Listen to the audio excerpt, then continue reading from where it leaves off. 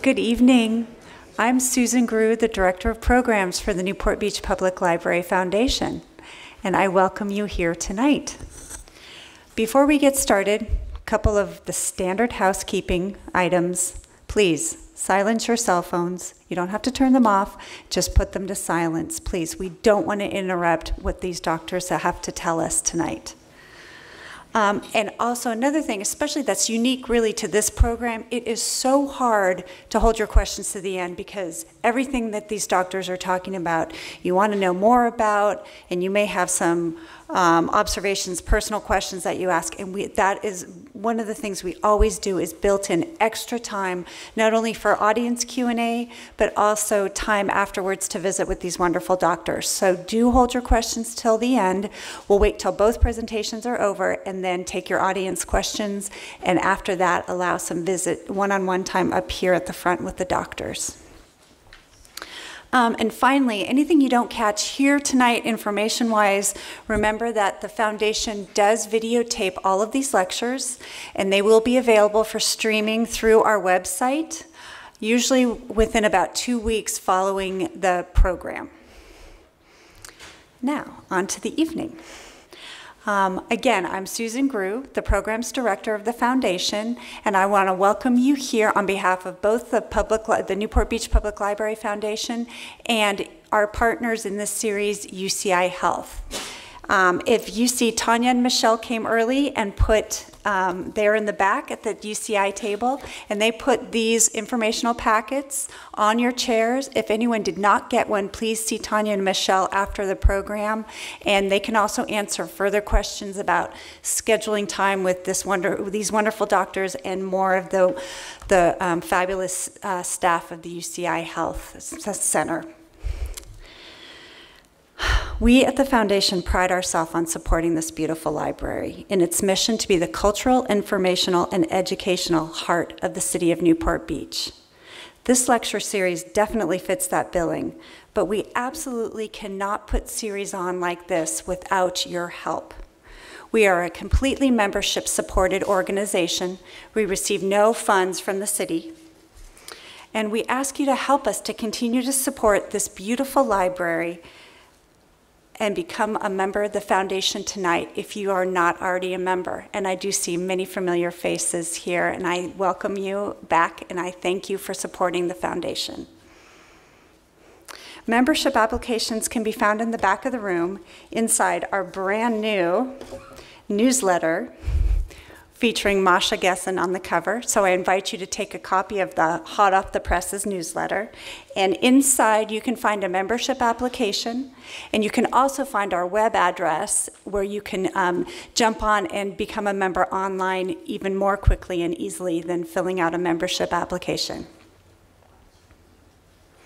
One of the most valuable privileges of being a foundation member is the advance notice that you all get as members of our upcoming programs. I know I receive phone calls throughout this program season from people asking about tickets to our already sold out programs. If you are a member, you will get advance notice of these programs, and that will allow you to jump ahead of the ticket queue and make sure that you have your seat reserved for wonderful programs such as Pulitzer Prize winner Colson Whitehead and National Book Award winner Masha Gessen, as well as New Yorker writer and cartoonist Myra Coleman, who will be coming in a few weeks. So as members, you don't miss out on these programs. So I urge all of you to join us and make sure you save your seat for all of our programs.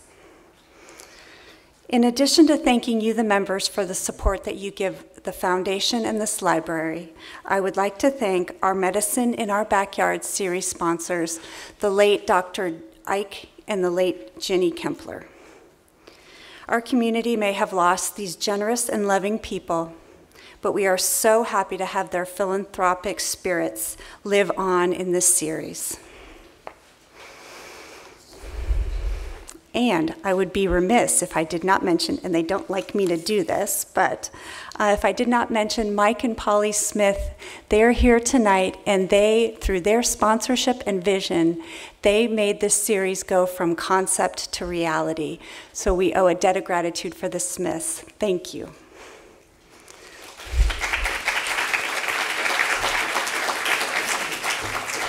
This series continues through May. The next lecture will be held on April 23rd and will feature Dr. Shah and Dr. Kadina talking about treatments for back pain.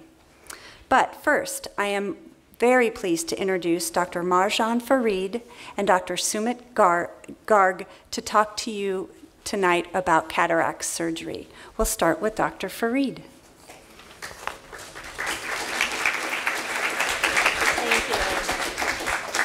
Thank you so much for inviting us here. It really is an honor and a pleasure to be here tonight with you all. And hopefully we'll get some of your questions answered. Thank you so much. Dr. Garg and I are colleagues at Gavin Herbert Eye Institute. We do cataract surgery and corneal surgery. And we're both happy to be here tonight and answer all your questions. So let's talk a little bit about the background of what a cataract is and how to prepare for cataract surgery and what are the important features sort of to make sure are aligned before signing up for cataract surgery. So we'll learn about what is a cataract, reasons for cataract formation, impact in the elderly population, impact on driving, preoperative evaluation, which includes an assessment of dry eye disease, the process of cataract surgery, postoperative care, and postoperative signs of complications. So the cataracts, some patients ask me, well, is it a layer that forms on the eye or a layer that forms on the lens? Cataract is really the actual crystalline lens of the eye here that opacifies with age. It's a normal process of aging, and I tell patients, everybody gets gray hair, everybody's going to get a cataract. So it's a matter of when that opacification becomes visually significant is when we actually then talk about cataract surgery. And I'll tell you, with today's technology and the advancements of today's technology, in this country anyways, we don't wait until the cataract becomes so severe that you can't see, because we're good at taking these out earlier, and the technology is so much improved. Some of the early signs of cataract formation. So some of the earliest signs I hear from patients are glare at night, especially when driving, because the cataract and the opacification of the lens causes scattering of the light. Poor focusing, needing more light to read is another big indication that the cataract is starting to advance. Risk factors, usually it's age, but exposure to UV light, diabetic patients tend to get cataract a little bit earlier. Trauma, or if patients have been on medications such as steroids for other diseases, steroids will cause advancement of cataracts as well. So depending on where the opacification is in the lens, we sometimes call it either a posterior cataract or a nuclear cataract or a cortical cataract, and these just refer to where the area of opacity is on the lens. But so there's different forms, and all of them can essentially lead to the same symptoms. And we talked about this. Contrast sensitivity is another big aspect of cataract formation. And this is what causes a lot of issues, especially with night and seeing well in the dark. Usually, patients will say, well, if I change my glasses, will that help? To some degree, it will when the cataract is in the early stages. But at some point, when the cataract is significant, changing the prescription doesn't help usually. And some patients will see what we call a myopic shift as the cataract gets thicker, that the vision actually becomes more nearsighted. And this is sort of the fattening of the lens, and that gives it more power. So your reading vision, some patients call that second sight, sometimes improve before the cataract gets worse. All right, so we're seeing more and more of this as cataract surgeons. We're becoming busier and busier as we're seeing a greater number of the aging population come through the clinics. 1 out of 3 in the elderly over 65 have some degree of visual loss. This causes daily activities to be curtailed, loss of independent living. Falls and mobility problems are a big issue, and social isolation and depression, because often driving becomes difficult. Third leading cause of visual loss in the elderly in the United States. So public health issues, and I always talk about driving with my patients because as soon as the cataract is causing visual symptoms in a driver is the time to do cataract surgery, and this is why. For every 100,000 miles driven, older adults have a higher crash rate than do other age groups, and the #1 cause of that is vision, often related to cataract. Fastest growing group of drivers are the elderly, and more likely to suffer disabling conditions or die from a car collision. So it's really a public health hazard. And I'll tell you, most of my patients are driving right up to the time of surgery, even with significantly decreased vision sometimes or significant glare. So quality of life, we all know this. Driving is often allows us to be independent, able to go shopping on our own and take care of our needs. So when this is lost, it really can lead to not just safety issues, but also social isolation. And our goal as surgeons is to optimize vision as soon as the symptoms of glare or night driving or night vision, becomes worse. This is a study that was published in the Journal of American Medical Association in JAMA in 2002, showing that cataract surgery reduces the risk of crashes, vehicle crashes, by 50%. So what do we need to do? How do we prepare for cataract surgery? So as doctors, we want to get a good medical and surgical history from our patients, usually a cardiovascular examination, laboratory investigations, testing is required. So we get blood testing and all of that, mainly for the anesthesiologist to make sure that the patient can go through the 6 or 7 minute procedure. So it's a light procedure, but we still require a complete examination. Visual acuity, where the glasses are, patients are nearsighted, farsighted, and what the goals of the patient are after surgery, and Dr. Garg will go into the details of that a little bit later. We examine the eyes. We're really looking for other comorbid conditions that can occur with cataracts, such as macular degeneration, glaucoma, dry eye disease, and sometimes these other diseases can limit the final visual outcome for patients. Or for example, in the case of dry eye disease, dry eyes can get a little worse right after cataract surgery. Usually it's temporary, but knowing it up front can really help us curtail that. We do measurements on the length of the eye, the corneal curvature to determine the lens power that needs to go into the eye. And of course, the biggest part is patient education and information passing. Let's talk a little bit about dry eye disease as it relates to cataract surgery. So in a recent study, it was shown that about 50% of patients who are signed up for cataract surgery have dry eye disease, and they don't necessarily know it. They might not have the symptoms, the classic symptoms of pain and discomfort, burning, and so on, but there is clinical signs of dry eye disease, and usually this is tear film abnormalities, irregularities in the tear film, punctate keratitis, which are dry spots on the cornea. All of these things can really affect vision, and sometimes the patient comes in thinking they have cataract and actually they have significant dry eye disease. So this is something that really needs to be looked at. There's different types of dry eye disease depending on whether we're not producing enough tears or whether our tears are evaporating too fast. Most of the time, it's a mix of the two.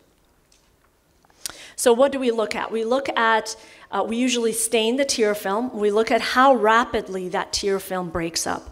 We want to see between blinks the tear film lasts over 10 seconds.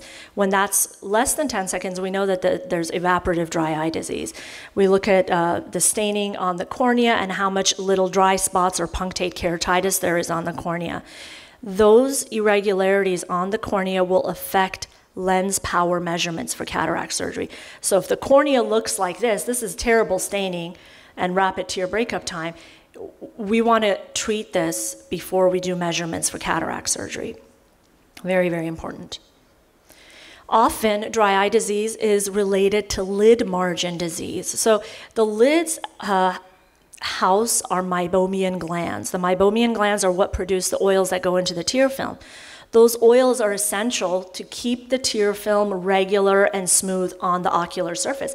If these glands are clogged up or have these thickened toothpaste-like secretions coming out of them instead of a nice clear oil, this is meibomian gland disease. And these glands need to be opened up. They need to start flowing, and the oils need to improve to treat the dry eyes. Again, we do staining. These are some of the dry spots we see on the cornea. Sometimes we can see it outside with this green, what we call lissamine green stain. And so we're looking for those. We can test how much tears the patient produces. This is a Schirmer test. Not done as often. We have some better testing of the tear film now that gives us better assessment of that. These include osmolarity testing, where we can actually see the osmolarity of the tear, because the higher the osmolarity, the worse the dry eye disease is. We can image the oil glands as well. So those meibomian glands, we can actually look at their structure and see how they're doing. With aging and with chronic meibomian gland dysfunction, those glands can actually atrophy. So we want to get to them and treat them before it gets to that stage. So treatments of dry eye. So what do we want to do here? This is before cataract surgery. So if I see a patient, they've got dry eye disease, I want to get that tear film improved. So there's no quick fix. Often it's a little cocktail of things that we need to put together, and it's really individually based on the type and severity of dry eye disease. So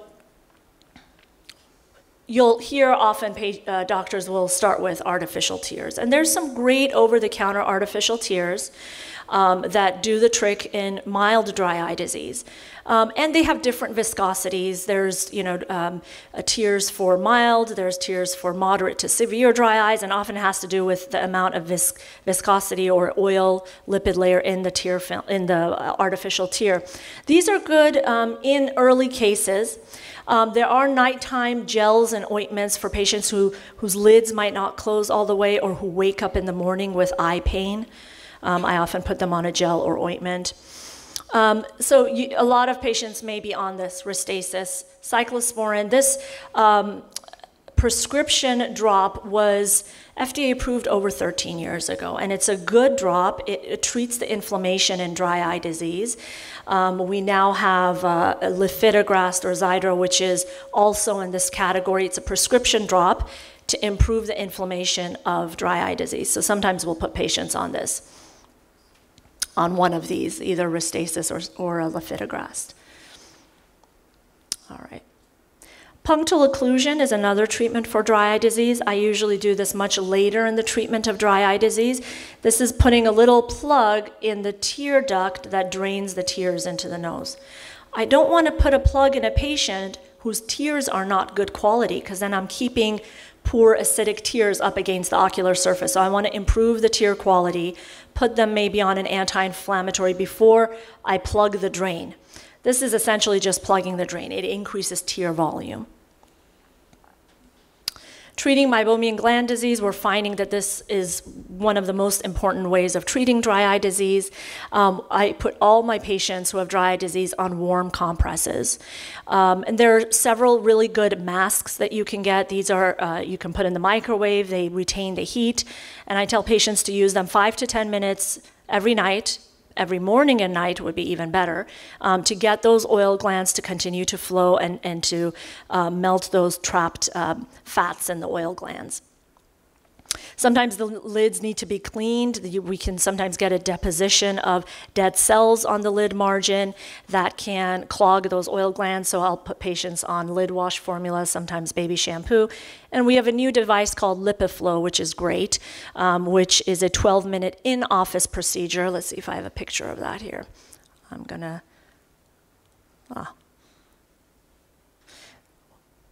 Here's me getting the LipiFlow procedure. So this is a 12-minute procedure, and you can see we hook up both eyes. It's completely painless and 100% safe. The eyeball is completely protected, so there's no heat that goes to the eyeball, but it does go right over the oil glands on the inner surface of the lids, uppers and lowers. And there's a 12-minute massage sequence that accompanies the heat, and it really basically cleans out those trapped oil glands. Usually this treatment done once a year or once every other year really helps keep those oil glands flowing. I tell patients it's like going to the dentist once a year and getting a deep clean. It doesn't take the place of the warm compresses. That's like brushing your teeth. So the combination of both to keep those oil glands flowing is really, really important. And this is what the adapter looks like. Sometimes there's mites that can infest the lashes. This is a really gross picture. Here's a picture of a Demodex mite. If we're suspicious of that, sometimes we'll put patients on lid scrubs that contain tea tree oil, which suffocates the mites. This is less common, but we do see it sometimes in patients who have chronic lid margin disease that's not getting better with traditional treatments.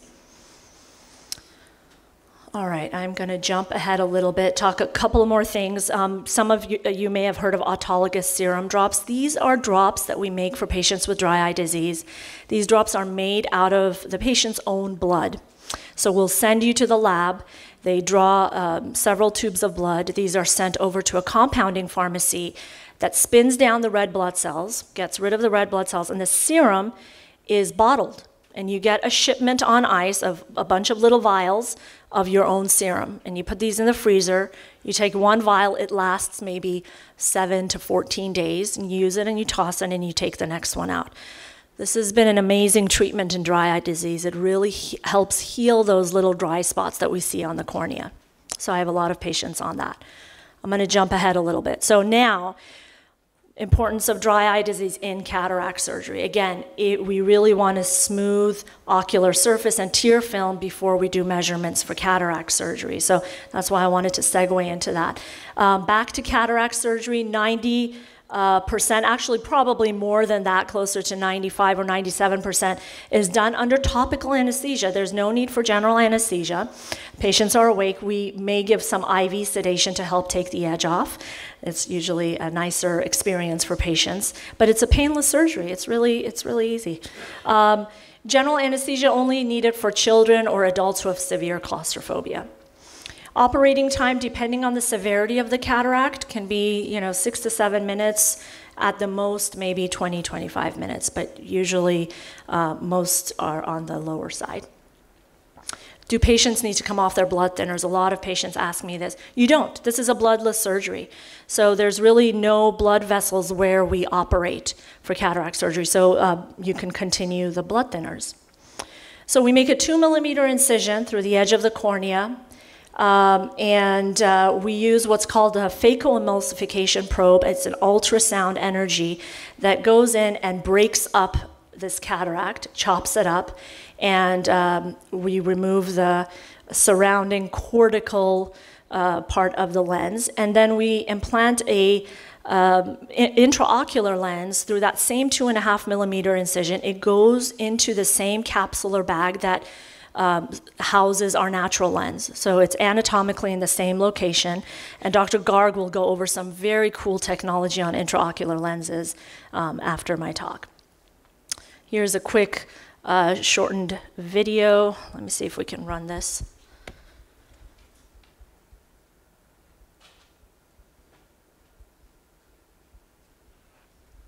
Okay, so we have a 1-millimeter incision that's made, and we put a little bit more numbing medication into the eye. And then we follow this with what's called viscoelastic that keeps the eye formed and protects the cornea when we operate. It's kind of like a thick gel that goes into the eye. So there it goes. So we fill that anterior chamber with that viscoelastic. And here's our 2.5-millimeter incision here on this side. Okay, now the lens sits inside a capsular membrane. We need to make an opening in that capsular membrane in order to get to the center of the cataract. So this is what's called a capsulorhexis. This is what ophthalmology residents struggle over to learn, but once it's done, it really, it becomes easy after some time. But Dr. Garg will go over some laser technology that does some of these parts for us now if needed. But so that's the capsulorhexis. Then we use fluid waves around the lens to kind of loosen the lens from the surrounding capsule. And here's now the phacoemulsification probe. It goes in there. We have another little instrument to help sort of chop the cataract. And here you're going to see the entire lens being chopped. There it is, chopped into 2 pieces.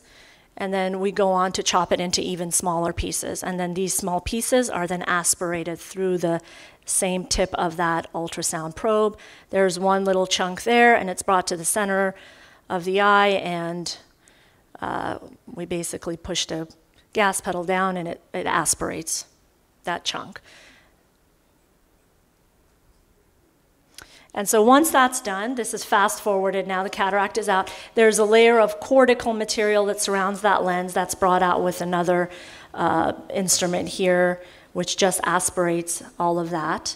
And we're taking precaution here not to disturb the capsule, which is a very, very thin layer that surrounds the cataract. We really don't want to open the capsule during this part of the surgery.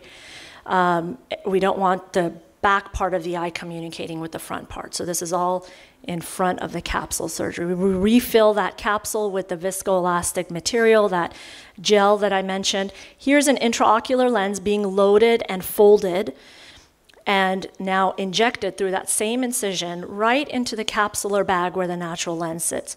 And you can see it's got little legs on it called haptics, and that helps center the lens. There's the first leg coming in. And here it's in a taco fold, and it unfolds in the eye. And you can see it's made of acrylic. Most of these lenses are made of acrylic. Some are made with silicone.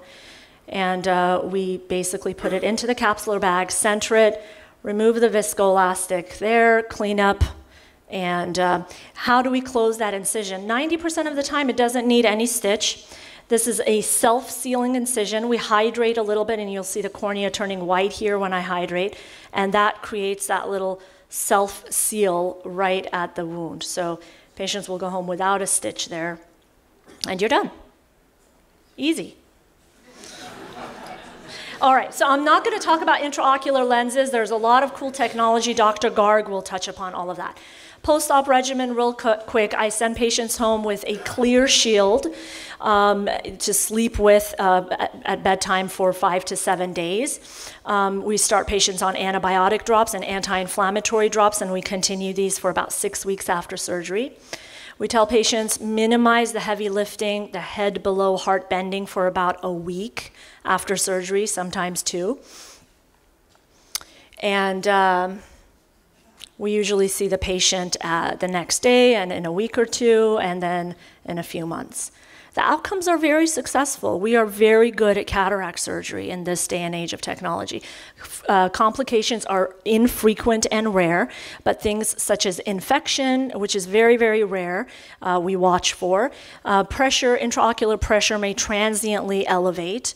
Retinal tears or detachments are extremely rare, but if that capsule is violated, that increases the risk of this, so we watch for that carefully. One very common occurrence is what's called a PCO, a posterior capsular opacification. Over time, that membrane that we leave and surrounds the lens can get opacified. That's the natural body's response and scarring of that membrane. That can sometimes mimic cataract, where you say, well, my vision was really clear after cataract surgery, now it's getting hazy, is my cataract coming back? So no, it's a PCO. And we treat that with a non-invasive YAG laser in the clinic. It takes all of about 1 to 2 minutes to do, and it's gone, and it never comes back. So that's a pretty common occurrence. So in conclusion, cataract surgery is the most common surgery performed in the US. Return to normal vision and activity are quickly achieved. We're very, very good at cataract surgery. The technology is awesome. Risks are very low, and really cool lens and laser options now. So I'm going to turn it over to my partner, Dr. Garg, and he'll go through, and then we'll open to questions at the end. So thank you for your attention.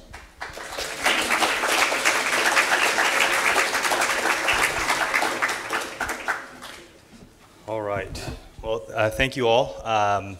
My name is Sam Garg. I'm also at the Gavin Herbert Eye Institute, where I'm a medical director and vice chair of the department. So I'll be talking a lot about similar things to what Dr. Farid spoke about. I'm going to apologize in advance. A lot of our slides are shared. We speak a lot, and we often rely on each other for slides, and so there will be some duplication here. I see some familiar faces in the crowd, so thank you all for coming. So eye anatomy, the eye works like a camera, okay? So one thing that we should realize is with cataract surgery, we have the ability to refocus the eye for basically wherever you want. If you want to read, we can make you read without glasses. If you want to see distance without glasses, we can do that. If you want to do both, we can do that. If you want one eye for distance, one eye for near, we can do that. And these are all because we're able to measure the eye very, very accurately with new technology that we have. Technology has been around for a decade or so, or maybe even longer, and now it's even gotten better. We're fortunate at the university to really pride ourselves on investing in the latest, greatest technology to give ourselves the opportunity to give our patients the best outcomes possible. And it all does start with you, though. As Dr. Farid mentioned, we need you to participate in this. And the way you participate is by following instructions, doing all your dry eye drops beforehand, making sure that your surface is as clean as possible so that we get good measurements. You know, I always like to say garbage in equals garbage out. If you don't give us something good to work with, it's hard for us to get you the outcome that you really want. And you know, there are some limitations as to sometimes we can achieve a certain thing for other things that happen in the eye or other issues that happen with people's health that we can't always give you what you want, but we're also very upfront about that and telling you, hey, this is the best technology for you or this is not. So it's really about customizing the lens and the surgery to you, not what's good for us, but what's good for you. So when we look at refractive errors in the eye, there's nearsightedness or myopia, there's farsightedness or hyperopia, there's distortion, which is astigmatism, sort of a skew on your vision, and then there's difficulty with reading, which is called presbyopia. And that happens about age 40, 45, sometimes a little earlier, sometimes a little later. You sometimes see people who are nearsighted take off their glasses to read, right? And that's very common. They're still presbyopic, they're just using their natural nearsightedness to read, but they still have that. When you look through your distance part of your glasses, you have a hard time seeing small things. So cataract surgery is rehabilitative surgery. It is probably the single greatest medical advancement that has impacted quality of life in the world. I mean, there's millions and millions of cataract surgeries done in the world, and it's huge. I mean, you take patients from being recluse, not able to participate in community, not able to care for their families, to back to being productive members of society. But it's not just rehabilitative surgery, it's refractive surgery. We've taken cataract surgery and made it more like LASIK than it used to be. So it used to be, we'd be happy, we've got the lens in the eye, here's a pair of glasses, sir, and you're on your way. Now we're able to get you to the point that maybe you don't want glasses. We can do that. Maybe you do want glasses. We can do that too. That makes our job a little easier. But it is a way that we're hitting LASIK-like outcomes with greater and greater precision in our surgery. The population is growing. Dr. Farid had a nice slide on this. It's actually not just growing, it's exponentially growing. As the baby boomers get older, as populations get older, as people live longer, and as we learn more about the safety and efficacy of cataract surgery, there's more and more patients who need cataract surgery. Now, one thing that we haven't really touched on is, even though the population is growing, what's not growing is the number of physicians who can do cataract surgery. So the number of people we train every year is essentially the same. So we're going to hit this tipping point where we're not going to have enough surgeons to do the surgery. So get your surgery done sooner than later. Okay, I'm joking. Okay, so and refractive patients are different. Dr. Farid talked about this. We really want to focus on the shape of the eye and what's affecting the eye. When we talk about astigmatism comes from two different places. It comes from the cornea and it comes from the lens. Well, we're taking the lens out, so we really want to isolate what's going on in the cornea and be able to look at that. We want to look at, is there anything else going on in the eye? Is there something on the retina? Is there something on the optic nerve? If you think about the eye, again, like a camera, it's more like a digital camera. The cornea is the front lens. The lens inside your eye is the other lens that we take out and change. Your retina is your film. And the optic nerve is the cable that takes that image to the brain. And if there's anything going on there, if there's an issue with the brain, that impacts our decision making when it comes to individualizing your surgery. So evolution of cataract surgery. Well, as many of you know, it used to be you had cataract surgery, you were in the hospital for a couple days. You were in sandbags around your head, you had to look straight up at the ceiling, you went home, and you had these thick glasses when you came out. Okay, that was several decades ago. But then, in the late 80s, things really got good. We did a 12mm incision. That's basically half the eye. Okay, we took out the whole lens. Dr. Farid showed a beautiful, what we call capsulorhexis. Before, we just sort of jab at the lens and try to make holes in it so that the lens would come out. Really not very elegant surgery, but effective, but not elegant. In 2010, we went down to 2mm incisions. We did that capsulorhexis that Dr. Farid mentioned. We have now a machine to remove the cataract, an ultrasound machine. We have foldable lenses, no sutures. You only need drops for cataract surgery, no shield. Well, where is it today? Well, now we have incisions that are even less than 1mm in some cases. We use a laser to break up that cataract. Instead of using just ultrasound, we have a laser to go in and pre-chop up the cataract, and that makes us use less energy.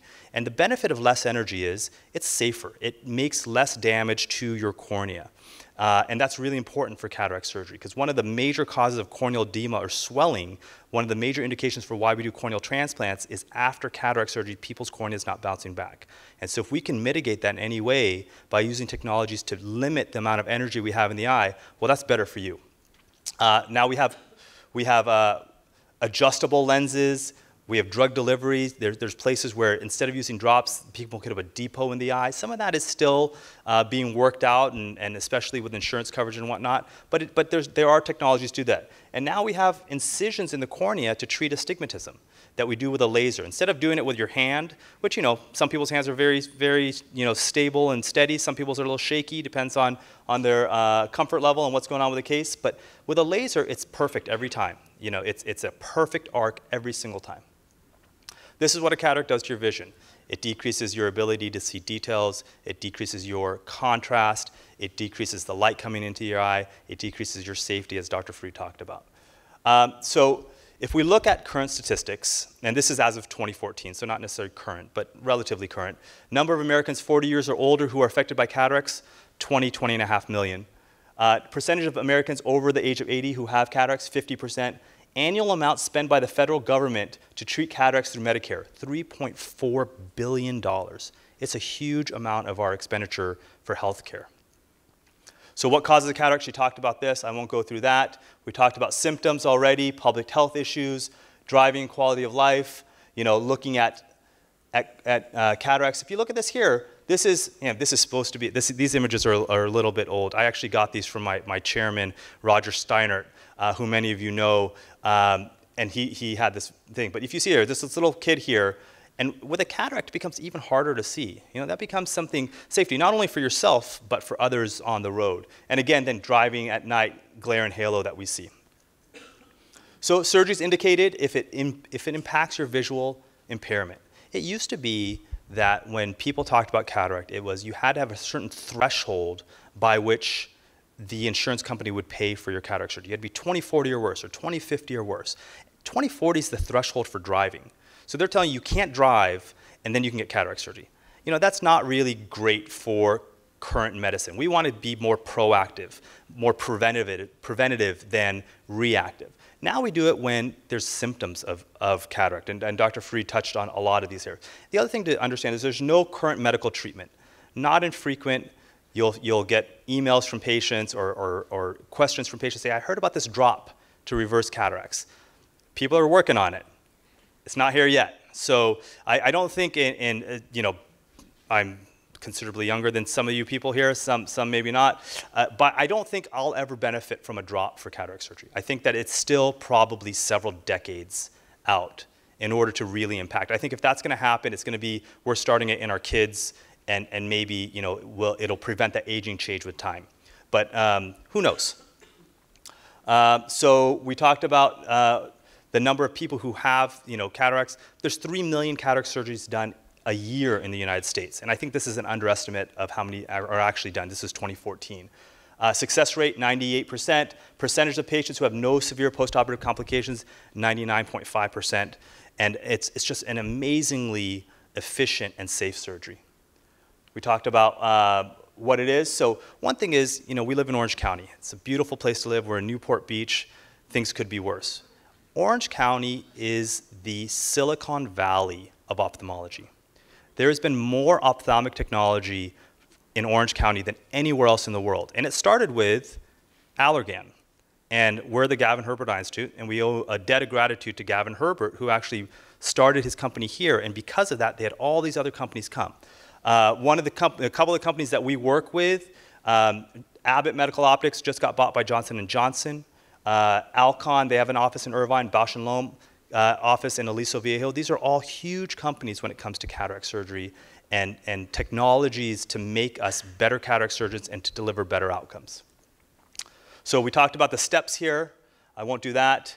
Here's another quick video of a standard cataract surgery. A little more edited, but again, you put in the jelly that Dr. Farid talked about. You go in and you make that 2 millimeter incision or 2.5 millimeter incision. You make a hole in this shell. I like to talk about the cataract as being like an M&M, and we make a hole in that front shell.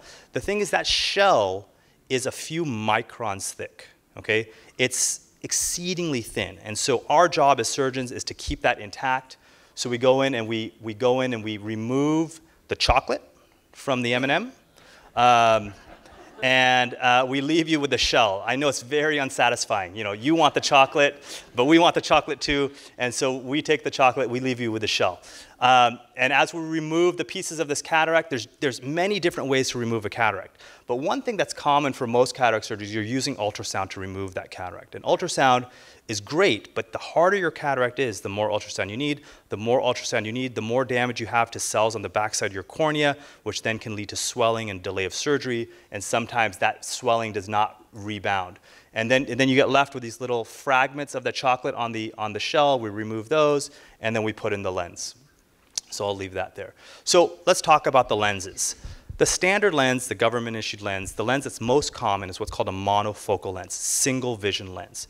So there's something that we look at in ophthalmology called defocus curves. Okay? And defocus curves is a fancy way of looking at where does the light focus when you put light through this lens. Okay? And a monofocal lens has a single peak. Okay? And we can put that peak at distance, we can put it at intermediate, we can put it at near. And this is assuming you have no astigmatism, okay? But you can put it at distance, intermediate, near. You come in, Mrs. Jones wants to read in bed at night, and that's what she does. She likes to read, she's on a computer, we keep her near. You know, Mr. Smith wants to play golf, and distance is what he wants, we can go for distance. But it's set at one point. You can do one eye for distance, one eye for near. That's called monovision. We generally don't recommend monovision for people who've never tried it in contact lenses or are not naturally monovision. Some people are just blessed where they have one eye that's distance, one eye that's near, and by the time they come in for cataract, it's just they're seeing a little more cloudy, but they've never needed glasses, and that's because they were born that way, and they're lucky, and if that's the way, I try to keep them in that monovision. Toric IOLs, toric means astigmatism correcting. So astigmatism is, instead of your cornea being shaped like a basketball, it's shaped like a football. It has a steep part to it and it has a flatter part to it. And that causes images to stretch. So if you look at like a point light and you have a lot of astigmatism, you'll see this light come off and this ray off of it. And that causes blur. And so if you have a lot of astigmatism, that can affect your quality of vision. So as part of modern cataract surgery, our job is to try to treat that astigmatism the best way we can, and that's with either incisions in the cornea or with a toric lens. So when we're young, we can see distance and we can see near when we have our glasses on, and then we hit about age 40, 45, and that's called presbyopia, and that's because that lens stiffens, that the chocolate in your M&M stiffens, okay? And that makes it harder to bend the light, and you have trouble seeing flexible focusing. So how do we fix that? Well, we have different lenses that allow us to do that. And if they've gone through different iterations. And so the multifocal lens that your neighbor had 10 years ago is not the multifocal lens we have now. There are newer and newer lenses that are on the horizon, some in Europe that are still being tested there. The newest lens we have now is what's called an extended depth of focus lens, and I'll talk a little bit about that. But what these do, they're all trying to cheat nature. And if you're the right candidate, what we can do is we can make that light, instead of hit one point, that monofocal point, we can make it hit 2 points. So now you have a distance peak and you have an intermediate peak, or you have a distance peak and you have a near peak, okay? What would be better than that, or what could be better than that? Well, now we have an elongated focus. So now you have distance, intermediate, and near before the vision starts breaking off. And there's different lenses to allow for that. And so one of the things that we are both very interested in, and actually all of our cataract surgeons do, is we're up to date on all the newest lenses. We all have our favorites for what works best for us, but we're happy to talk to you about what's best for you given what you want out of the surgery. So let's talk about multifocal lenses. Well, you know, the early generation multifocal lenses were great. I mean, they were really fantastic because they gave people the option of having distance vision and near vision. One of the problems was the near vision was too close. Okay, so you're used to reading out here, the reading was here. So people didn't like that. So then what they did was they pushed it out further and further. So now we have options. And some people, if they have short arms and they want to read close, we can give them that. Some people who are 6'9" and who have long arms and they want to read out here, we can give them that. And so and some people want a little bit different reading in one eye versus the other, we can do that. And so it's great. These are examples of those defocus curves where it shows the distance, intermediate, and near. And then if you look at the extended depth of focus, again, that's that sort of longer defocus curve where you don't have this drop off. You don't have this dip at intermediate. You actually keep intermediate and you get near as well. Now, I want to preface this is there's no perfect lens, okay? I'm talking about all these fancy lenses, but really every lens has its downside, and you have to sort of talk to your doctor about what that would be in your situation, and if you're willing to accept those downsides when you pick a lens. So when we look at lenses, we sort of have a menu of what the different lenses can do, and depending on what you want, and if you have astigmatism or not, we have different options for you. Okay, this is an app from Johnson & Johnson that we can look at, right? So if you look at a healthy young eye, you can see distance, you can see near, things are perfectly sharp. Okay. If you have astigmatism though, and it's not treated, well, now everything becomes blurry. That's not great. If you put in a monofocal lens and you don't treat the astigmatism, things will clear up, but they won't be much better unless you try to address that. Now, you can address that with a pair of glasses. You can address that with a lens inside the eye. You can address that with incisions in the cornea. You can sometimes address that with LASIK afterwards if need be. But in general, if you can try to get it at the time of cataract surgery, you have a better shot at happier vision. Now, if you treat that astigmatism, wow, that distance vision really popped up, if this is assuming a distance goal. But still, things up close, your phone and your Mai Tai are not very clear. Okay, who doesn't want their Mai Tai to be clear? Everyone wants their Mai Tai to be clear. At nighttime, though, with a monofocal lens, again, you have really nice distance vision, not a lot of glare and halo, but your dash is a little blurry, okay? And that's assuming you've treated the astigmatism here. So this is either with a monofocal lens with someone who doesn't have a lot of astigmatism, or a toric lens set for distance treating the astigmatism. Now, if you have a presbyopia correcting lens, well now look, your distance is clear and your near is clear too, okay? But at nighttime, often with a presbyopia correcting lens, even though your distance is much better, you do end up with a little bit of halo and glare at nighttime. Can you guys all see those little glares around it? This is a depiction. Everyone's is different. Most people, that halo and glare gets better over the first few weeks to few months after cataract surgery. The brain goes through a process where it realizes that's just noise, and it neuroadapts. So you lose that glare and halo for the most part. And it's usually not all that evident during the day. But look, your dash is super clear. So we talked about precautions post-operatively, outcomes exceedingly high. 90% of patients achieve a visual acuity of 20 or 40 or better right off the bat, and that's huge. That's almost LASIK-like outcomes. LASIK's probably 95%.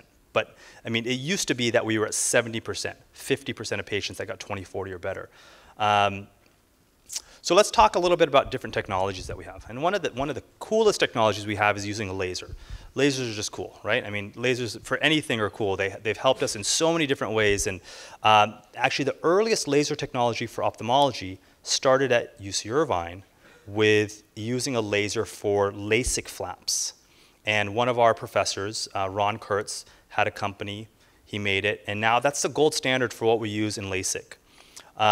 And he then took it to cataract surgery. And now what we have is we have a laser that helps us do parts of the surgery. As good as we are with our hands, lasers are more precise. And so the way this works is you have a laser that you dock the patient to, so it goes and it images your eye. So it takes a very high resolution picture of your eye, and then it can make your cataract incisions for you exactly where you want to treat your astigmatism. It does that capsular rhexis. So instead of us going around and peeling that M&M, it does it in less than a second. And then what it does is it goes in and it softens that cataract. So instead of taking this hard cataract that may have a lot of sort of firmness to it, it softens it up. So it takes an 80-year-old cataract and makes it like a 60-year-old cataract. It takes a 60-year-old cataract and makes it like a 40-year-old cataract. So you use a lot less energy when removing that lens, which then relates to a faster case with less energy and then a faster visual recovery in general. And then you can do what's called limbo relaxing incisions, which again are corneal incisions to treat astigmatism. So we're able to image the eye. This is the eye with what's called OCT. And you can see here's the cornea right here. And here's your lens. So what it does is it says, okay, well, here's the front part of the M&M, here's the back part of the M&M. Let's leave a little safety zone in here, and this is the part we're going to soften up for you. Then we can also make we can also take incisions, and we can make them whatever configuration we want. Well, why would you want to do that? Well, we talked about not needing sutures, and in most cases we don't. But the incision is still a planar incision like this. But if you make an incision with a hinge, well, then maybe you don't need any kind of suture at all, and it becomes a more structurally sound incision. There's some pluses and minuses to this, and not everyone do we do incisions on, but it is an option for us if we want. And they heal really, really nicely. One of the things that we're pioneers on at UCI is using lasers for corneal transplants. We have the largest series of patients who have corneal transplants done with a laser, and we know in those patients that using the laser means faster visual recovery, less astigmatism, a stronger wound. And so that's been translated here now to cataract surgery as well. So when you look at a capsulotomy, it's now a perfect circle, as opposed to, close to a perfect circle. Now, does this have any clinical impact? Maybe, maybe not. It depends on the lens. It depends on your eye. It depends on how well that lens centers, but it could.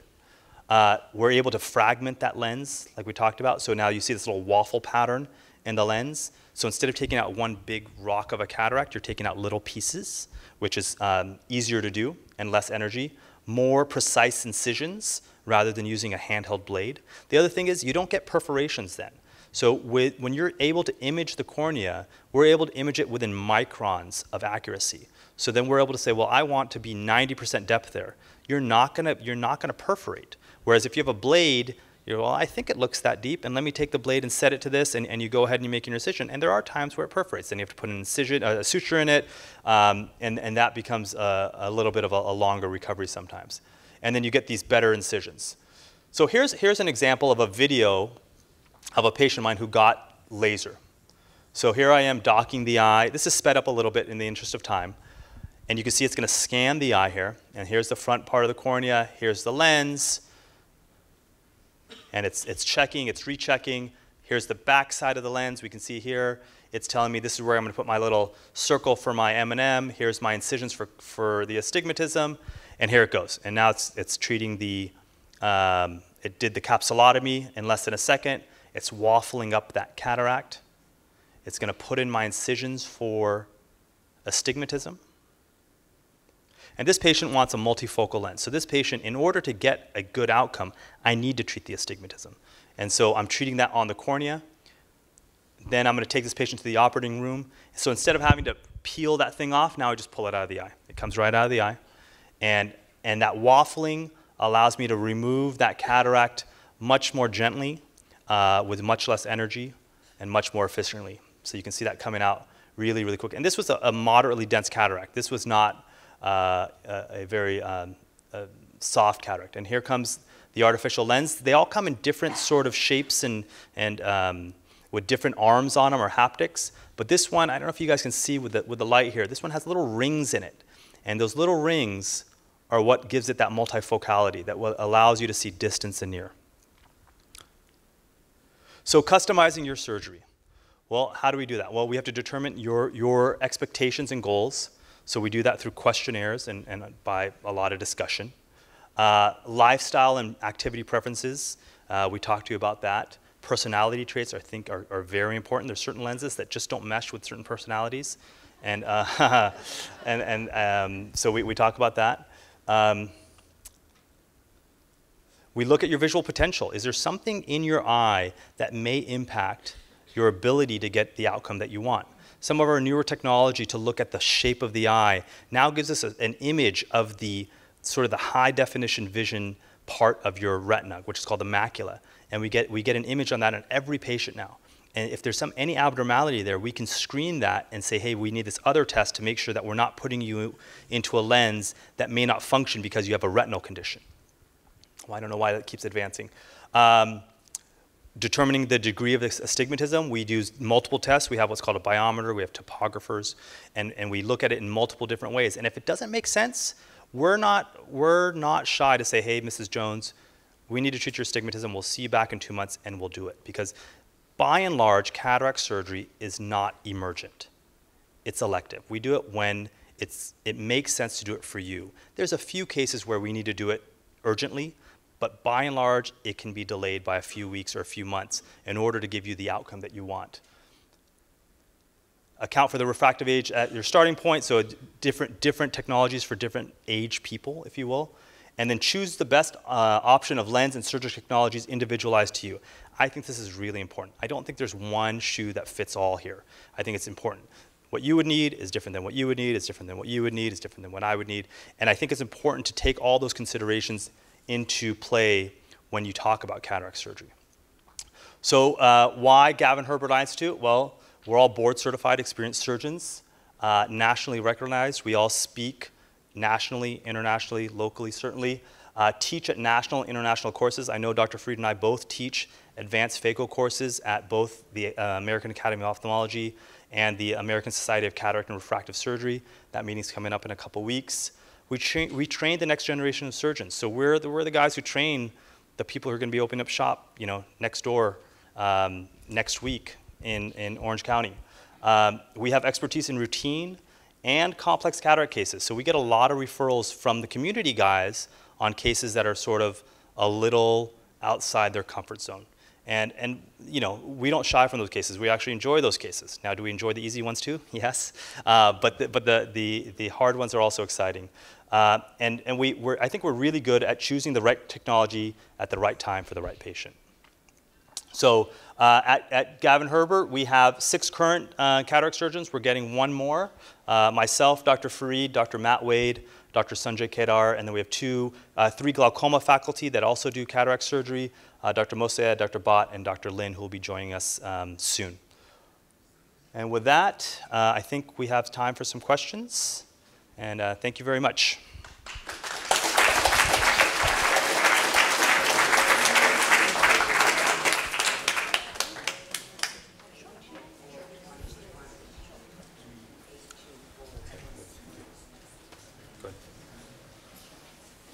Yes, go ahead, please. Why don't, yeah, go ahead, please. If you have like problems like diplopia and you need prisms in the lenses, does that affect cataract surgery? Great question. So the question is, if you have double vision naturally, because the eyes don't align and you have prisms in your glasses, how does that fit into things? Well, if you need prisms in your glasses, you're going to be wearing glasses. So in those cases of patients who have double vision and their eyes don't align, I usually recommend a monofocal lens. You're going to be wearing glasses anyways for the prism. So again, this is where tailoring to the right patient comes into play. Yes? I want to know if a patient has astigmatism. What do you put a marker on the lens that you insert to get the right access or what? Great question. So, great question. The question was, if you have astigmatism, how do you know where to put the lens? Do you have a mark on the lens? And the answer is yes. So we do a couple things. I like to do sort of belt and suspenders. So we have these fancy technologies that will measure your eye on the table and tell me where the steep part of your axis is. So then the lenses do have marks on them that I can rotate to that position. But we also sit you up in the preoperative room and mark you when you're sitting up. One thing to realize is people's eyes rotate when they lie down. and it rotates variably. Some people's rotate a little bit more, some people's rotate a little less. So we need reference images. Again, our biometer takes a reference image of your eye prior to cataract surgery so that I can say that your left eye rotated by 15 degrees, so I know to rotate my lens by that much when I'm putting it in your eye. And do you insert your scalpel or knife at the junction of the cornea and the sclera? That's correct. So the question is, where do we put our incision? It's at what's called the limbus, which is where the cornea meets the limbus, and that's called it's a clear corneal incision. That's what most modern cataract surgery is, as opposed to incisions that are in the sclera that require a big tunnel into the eye. Okay. Yes. Say some more about recommending against monovision if you don't have prior experience with that. So the question is, if you haven't had experience with monovision, which is one eye set for distance, one eye for near, why not just do it? Well, the problem is that takes a lot of brain adjustment, and it can really throw a patient who's used to having equal vision in both eyes, it can throw them off. Now, we can do mini monovision, which is one eye for distance and one eye for slight intermediate, which is a little bit easier to tolerate than full monovision. But certainly if a patient has had it in their contact lenses, or has had that set but with LASIK in the past, we know the brain has adjusted to it. Will the brain eventually adjust to it? Sometimes yes, and sometimes no. Will the brain adjust to it? The brain does neuroadapt very nicely. But in some patients it's tough, especially if you're used to having a dominant eye for distance and now it's set for near. It can be very frustrating. So the alternative then, an alternative to monovision that accomplishes something like that of Multifocal lens. Multifocal lenses are great because you get distance in both eyes and you get near in both eyes. it's the same lens in each eye. Similar lens, yes. We can mix and match because there are different types of multifocal lenses in terms of where they set the near point. The distance on all of them is great, and then the near we can adjust. So sometimes I'll put one with near and distance in one, and maybe the second one I'll do intermediate and distance to give a much fuller range. So you can, there's a lot of mixing and matching there as well. Yes. Multifocal lens is also correct for astigmatism. Yeah, so if we go back to that little grid, it used to be that we'd have to correct astigmatism with just incisions in the cornea. Now we have lenses that correct for astigmatism and near and far at the same time. So the technology has really evolved where you're getting a lot of correction with the lens for presbyopia as well as the astigmatism at the same time. Sometimes we still have to use incisions in the cornea to fine-tune that, and it depends on the amount of astigmatism that you have. I didn't repeat the question. The question was, can you have a lens that corrects for astigmatism and presbyopia at the same time, essentially, correct? Yes.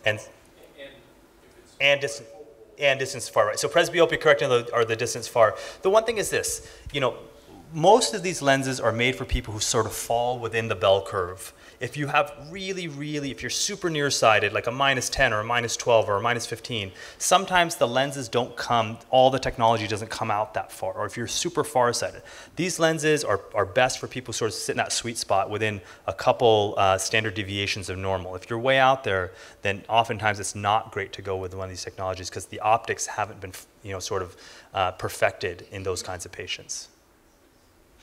Yes.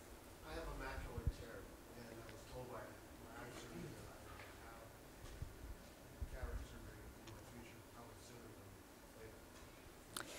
So one thing the question is, he has a macular tear or a macular hole sometimes. The macula is a central part of the retina that accounts for central viewing.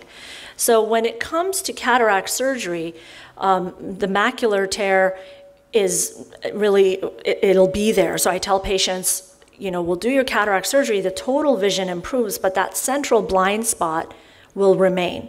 Now, you have to have a perfect eye really for these multifocal lenses.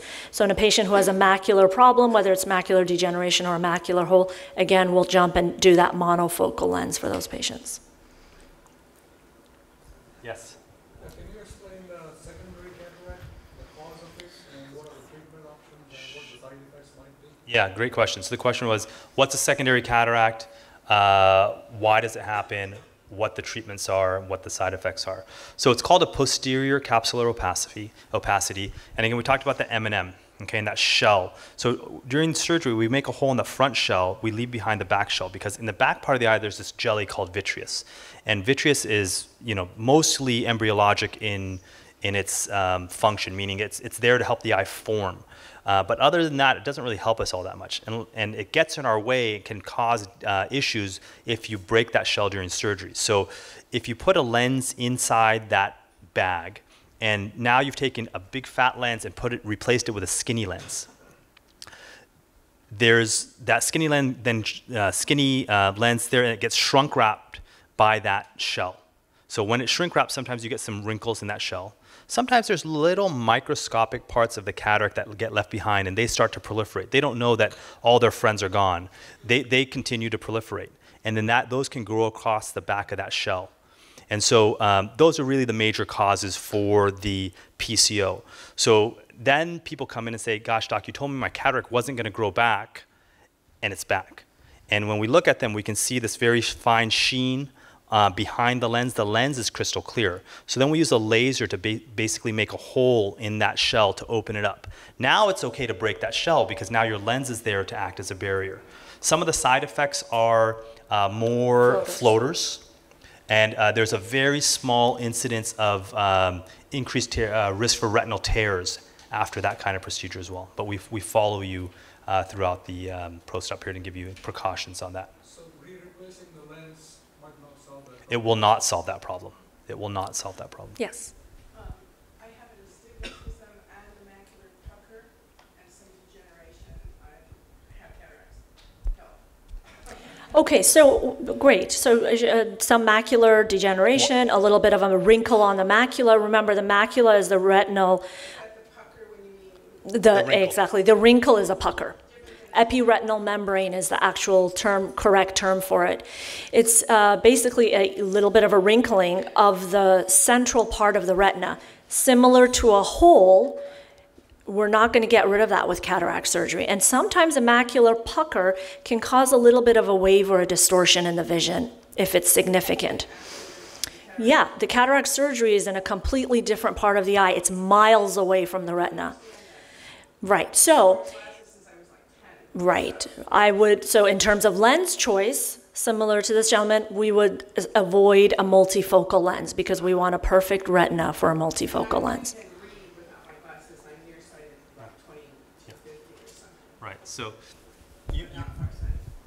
Right. So you could choose where you want it to be there. That's sort of personal. Depending on the amount of astigmatism, you still could do an astigmatism correcting lens even with a retinal issue, glaucoma, macular pucker, macular hole. It will still improve the overall quality of image. It just won't be as striking as if everything was proper. But it won't hurt you the same way that a multifocal lens could not necessarily hurt you, but you wouldn't get the same benefit of the lens with a multifocal lens as you would with a astigmatism correcting lens.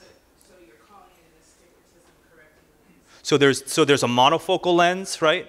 The toric lens is astigmatism correcting. Then there's presbyopia correcting, which is the multifocal, okay, which gives you distance and near. And then there's presbyopia and astigmatism correcting lenses together. So there's all, it gets very jumbled. Yes. One more question. In reading, the nearsighted is here, and then you've got your driving, and then you've got your computer distance, working on a computer, laptop, whatever. So So you have to, right, so the question is, you want to read, you want to be on the computer, you want to have distance, how am I going to accomplish that with a monofocal lens? Well, you choose which of those distances you want to be not wearing your glasses for, because everything else you're going to be wearing glasses for. So if you choose to have the distance be without glasses, then you will need glasses at the computer and reading, and vice versa. Okay, well, I guess I'll come see you guys. Yes.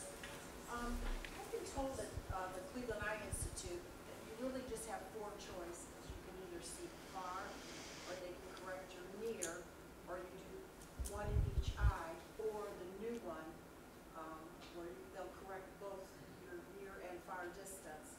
But that you'll see that halo if I'm hearing you, you're more, it's sounding like there are more choices than really that. But having said that, you also put in whether you can have acrylic or a silicone lens, and then does the, and you said Johnson & Johnson, are there other companies that Yes. make the lenses that maybe there isn't the halo that you say? Right. So the question was, she's been somewhere else, and it's a long question. So I hope to get it right. Just joking. And so, she was told somewhere that there's 4 different ways to go: distance, near, one eye distance, one eye near, or multifocal. And with respect to is there different manufacturers of lenses, ones that may not have halo and glare? And the answer is, there is more than 4 choices. I think we've demonstrated that here today. This is just an example. Johnson & Johnson is just the example I have. The Alcon makes lenses, Bausch & Lomb makes lenses, Zeiss makes lenses. There's all different types of lenses. They all have different characteristics to them. What you want is someone who's experienced with a particular platform and can get you through that and can tell you, hey, this is the right platform for you, or it's not. Luckily, we have experience with the majority of the platforms out there. Do I have my favorites? Certainly. But I think that really the choice of acrylic or silicone for you is not really a patient choice. I mean, no offense. It's just it has to do with what the lens is going to deliver. There was a lens that used to be really popular, that's still popular among some doctors, called a crystal lens. Okay, it's made by Bausch & Lomb, and it's supposed to flex within the eye. How many people have heard of that lens? Florence Henderson, right? I mean, and so the part with that lens is it's great, and it's supposed to give you distance and near without the halo and glare. The problem is, from a practical perspective, it doesn't deliver the way it's supposed to. And so even though technologically it sounds great, practically it doesn't give that. So we don't use a lot of them because if I'm going to tell you you're going to see distance and near, I want to do the best job I can to give you that. Will I tell you that you might have some halo and glare? Yes. Could I put in a crystal lens in you and hope for the best? Yes. And have I used that on some patients after I've talked to them about all that? Yes. It really depends, again, on your individual case and what makes sense to you and what risks you're willing to take. Yeah, so usually when there's so many choices, you really need a doctor that's going to break it down and say, you know what, based on your lifestyle, based on what you enjoy doing, based on where you want to be spectacle-free, here are the 2 or 3 choices for you. Now, one thing I didn't mention that it's worth mentioning is pretty much any lens other than the monofocal lens is not covered by your insurance. There's an out-of-pocket cost for all of these things. Sounds like a big omission, and I apologize that I should have mentioned that earlier, but I realize that we're talking about this here. So you have to understand that lenses that correct for astigmatism, lenses that give you distance and near, are upgrades to standard cataract surgery. It is truly modern cataract surgery, but the government and insurance payers, they don't care whether you see well or not. They just care that the cataract's there. And it's true. That's why we have different health insurance and we have different vision insurance. And so these technologies, unfortunately, are not covered by insurance. But if you came in, we could talk to you about that. Mr. Williams. In the video, the eye is moving. Yeah. And then you're talking about lasers that are dealing in microns and whatnot. And so I'm wondering how you can do that with an eye that's moving. Great question. So the question was. And then I have a spooky question. Okay. If the patient's awake, good questions. Okay, so the first question was, how do you keep the eye still during the laser? During the laser, there's the initial part, there's a docking where there's actually a little suction cup that comes in and holds the eye in place. It's painless, and you fill that reservoir with water, and then the laser comes in. So it's a liquid docking. So there's actually nothing pushing on the cornea. And your eye is locked into place. Your eye is stable. During the cataract surgery, if your eye moves a little bit, we move with you. Okay, so it's a little bit of a dance. With respect to the spooky question, which is, as a patient, what do you see? Having not had cataract surgery myself, I can tell you what my patients tell me is they feel like it's a little psychedelic. They feel like it's a little bit of a light show. They see different colors, different lights, and things are a little dim up front because their cataract's in place, and then things are bright at the end of the case. I don't know if you... And the IV sedation makes it very psychedelic. Yeah, so that's right. Yes.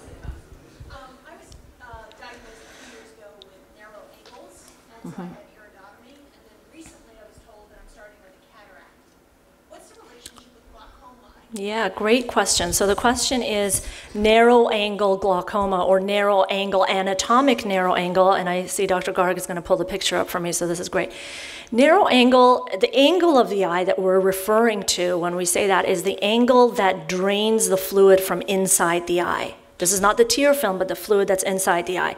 If that angle gets narrow and the outflow of the fluid is diminished, the pressure in the eye goes up and you get optic nerve damage or glaucoma.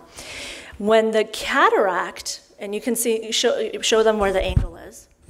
Okay, so when the cataract gets bigger, that lens is getting fatter, it's pushing the iris forward and narrowing the angle even more. So if you start with narrow angles and now your cataract is starting to get fatter, the cataract might not be visually significant, but it's starting to become significant from the standpoint of risk for glaucoma. So sometimes in patients who still see 20/20 and their vision is fine, I may still say, yeah, but I think it's time to take out this cataract or the lens so we can open that angle. Cataract surgery is a cure for narrow angles because the angle opens way up after that. Yes. 6 years ago, I had corneal transplant with Dr. Steiner and Dr. Wade. And so I've been using steroids, and so my cataracts have been growing, and down the line, pretty soon I'll have to have it. I'm wondering what complication that is. And also I was really disappointed. My sight in that eye is pretty bad, even after a corneal transplant. Right, so the question was, I had a corneal transplant 6 years ago, and I've been on steroid drops, so my cataract is coming on, I'm gonna need that done. And the second comment was, even after a cornea, my vision's poor. So you have to understand that when you look at the optics of the eye, you can have a clear cornea, but if that cornea is irregular, the shape is irregular, even with glasses, you may not get good vision. What you need to try is a contact lens. And if you get a contact lens, now you may say, I can't fit a contact lens, but just for the sake of argument, if you get a contact lens and your vision's good, well then we know that at least it's clear now and you can see through the contact lens. What happens oftentimes is that depending on how old you were when you had your corneal transplant, your cataract was already sort of there and you've been waiting on your cornea to clear up, but really if you don't address the cataract, then it's hard to get a clear image because now you're trying to look through a cloudy lens, and even though your cornea may be clear, it may not be perfect, but you may need a contact lens to fix your cornea and a cataract surgery to fix your lens. In the setting of a corneal transplant, you have to be extra careful because those cells on the backside of the cornea that can get damaged are even more delicate because of you having had a transplant. So whoever your cataract surgeon is should get a scan of the back of those cells. It's called an endothelial cell count, to look at the quality of those cells so at least they can talk to you about your chances of coming out of the surgery without needing more surgery. So I often recommend laser cataract surgery if you've had a cornea transplant because the laser softens the cataract, you don't need as much energy, and so those cells do a little bit better when you've had a cornea transplant. I have a scleral lens that actually, right. I have pretty good sight. I have 3 different pairs of glasses. Yeah. For the Right. Sure. But so with the scleral lens, you see well. Yes. That's good. So yeah, that's good. I mean, so corneal surgery unfortunately is not like cataract surgery. It's not quite as predictable. There's too many variables. So I would say they still did a good job. If you have good vision with a scleral lens, you know, to get uncorrected vision after a corneal transplant is not the norm. We always talk about best corrected vision after a corneal transplant. Yes. A pingueculum or a pterygium?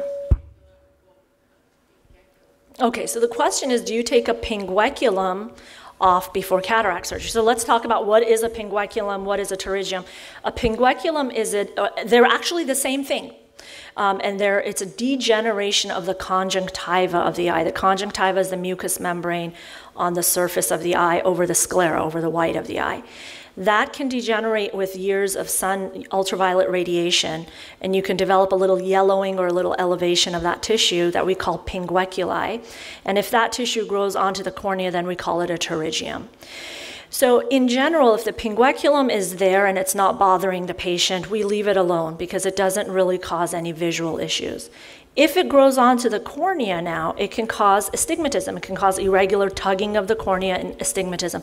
In those cases, often we'll remove the pterygium before the cataract surgery or at the same time, depending on what we're going for. Maybe let's answer anyone who hasn't asked the question yet, and then we'll come back for round 2. Okay, yes? If you have a multifocal lens, what are the chances that you will not need to have glasses? Yeah, so the question was, if you have a multifocal lens, and I'm going to expand it to extended depth of focus lens, what are the chances that you won't need glasses?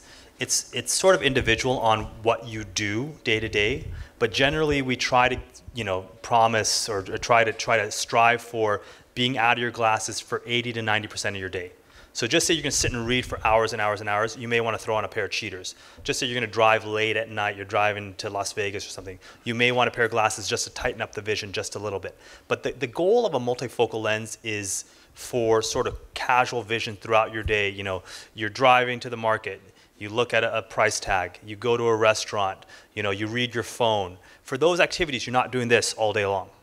And that's the real goal there. But if you're going to sit and really focus on something, then you may want a pair of glasses to help with that. Now, the nice thing is, for the majority of people, a pair of glasses will help you sharpen up the vision so that it makes the vision very, very good.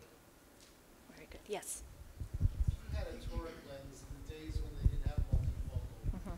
Is it possible to go back and get multifocal? Great question. So you've had a toric lens, and they didn't have a multifocal toric at that point, so can you go back? We usually, if the lens is well positioned and you're having good vision, we don't recommend going back into the eye. We do sometimes do lens exchanges, but it's usually for a mechanical complication. The lens is out of position, or the power is so off that it's really not physiologically compatible. In those cases, we'll do lens exchanges. But if you're okay, leave it alone. Yeah. So the reason to leave it alone is, anytime you go, what happens after you go into an eye is you get that scarring. We talked about the leaflets coming down. And so now you're trying to dissect open a membrane that used to be flexible, that is now fibrosed down, that's a few microns thick. So if you try to open that up and it doesn't, then you could have trouble removing the lens, having jelly coming out of the eye, ending up worse off than it had if you didn't do anything. And the other thing is, to put a toric lens in, and a multifocal toric lens, you need it to not only orient, like we talked about with the marks, that was astutely brought up, but then also to center properly in the bag, because you need that to center so that the line of sight is through the center of that lens. And if there's any scarring in the periphery of that capsule, it may not center where you want it to. And then you're going to feel like, gosh, I wish I hadn't done that. Interestingly, there's some technology that's in the works that may change that and allow us to go back in an easier fashion. The other question is, a lot of patients say, okay, I'm going to get the multifocal. I'm a little nervous. What if I absolutely hate it? We can take it out. So within the first year, certainly, even maybe 2 years, if you absolutely hate a multifocal lens, we can remove it. It's rare because the multifocals are so good now, and we do a good job of talking to patients and making sure we give you the right lens. But in those situations, rare situations where somebody can't tolerate, for example, the halos or whatever it is, we can take them out and exchange them. And this is going to be the last question, so you'll have a chance to visit with the audience after. Okay. Perfect. So last question. Yes, sir, you've been very... So on multifocal, you can have like a bifocal, trifocal, or progressive type lens?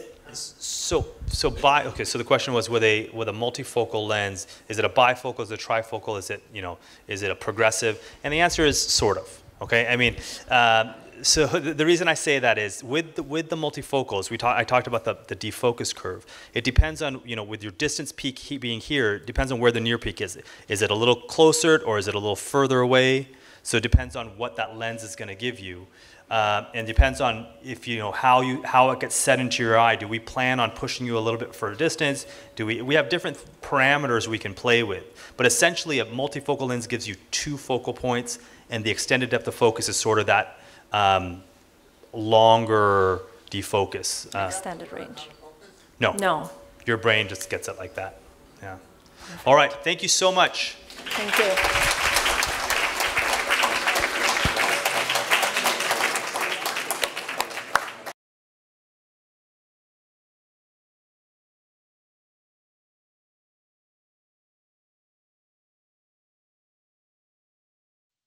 Yeah.